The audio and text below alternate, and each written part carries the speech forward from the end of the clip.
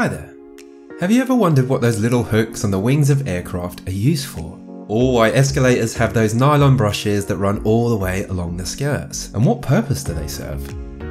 Well, today we're going to find out and take a look at 9 everyday items with hidden features and secret uses. If you've ever been on an aeroplane and you're exceptionally eagle-eyed, you may have noticed 2 little black stickers of triangles on both walls at one point halfway up the cabin. These small triangles indicate the 2 seats or windows that have the very best view of a plane's wings, for flight staff to check on them mid-flight, just to make sure they haven't fallen off or they're on fire or something.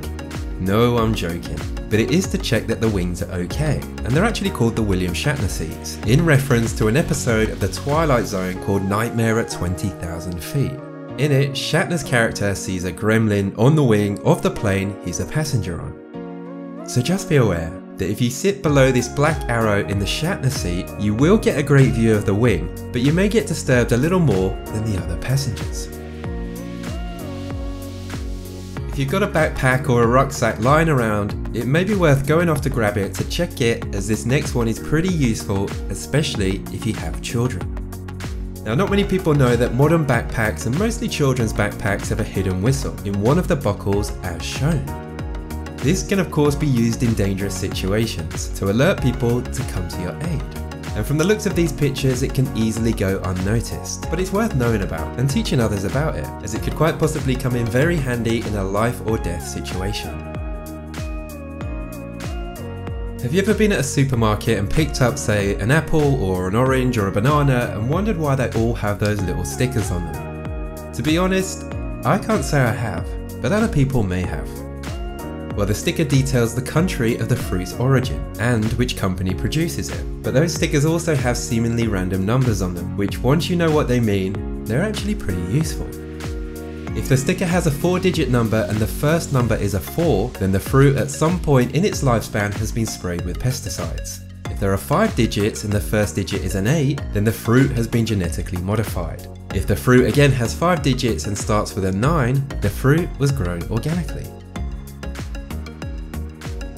Aeroplanes have many safety features, and most are common knowledge.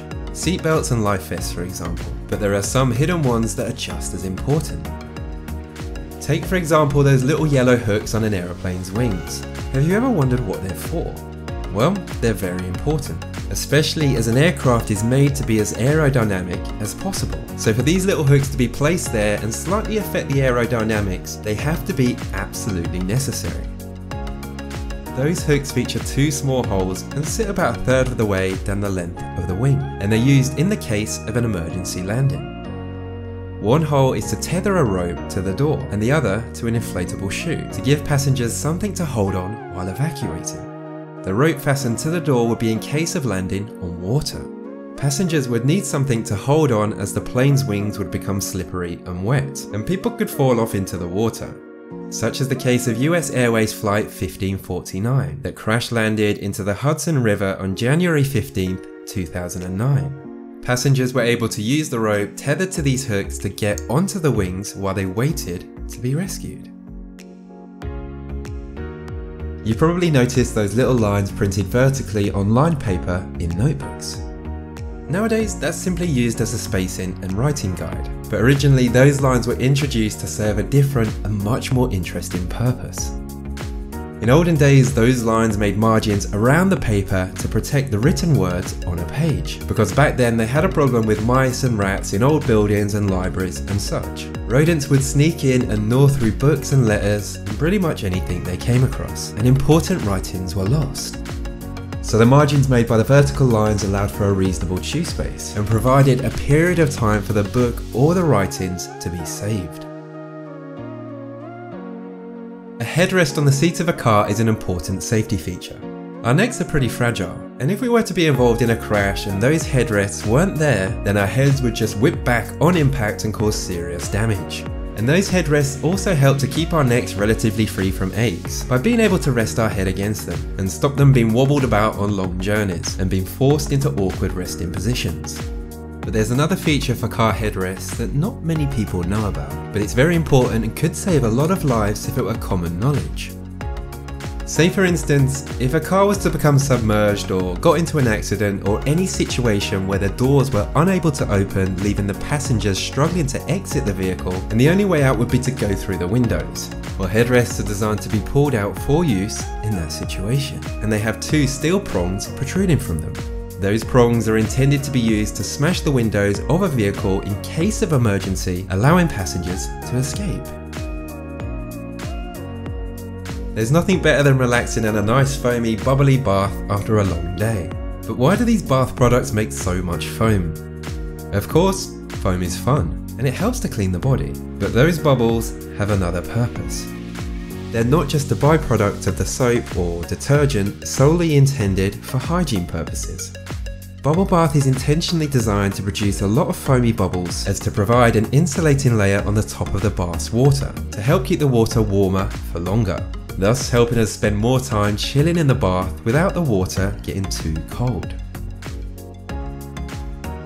This one may be common knowledge to you, but if it isn't, then I'd say it's pretty interesting. Now if you look along the sides of most roads or motorways or freeways, you may see these little bumpy things called rumble strips. If you drive over them, you'll know about it, as your vehicle and you will be wildly shaken and thrown about. And the reason for this is pretty simple.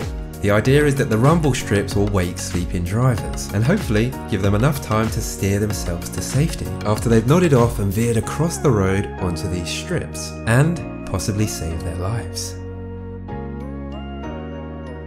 I've always used those nylon brushes that run along the sides of escalators to clean my shoes, but I've always known that's not what they're supposed to be used for. So what are they used for? The real use for those little bristles along the skirts of escalators is to make passengers aware that they're too close to the edge.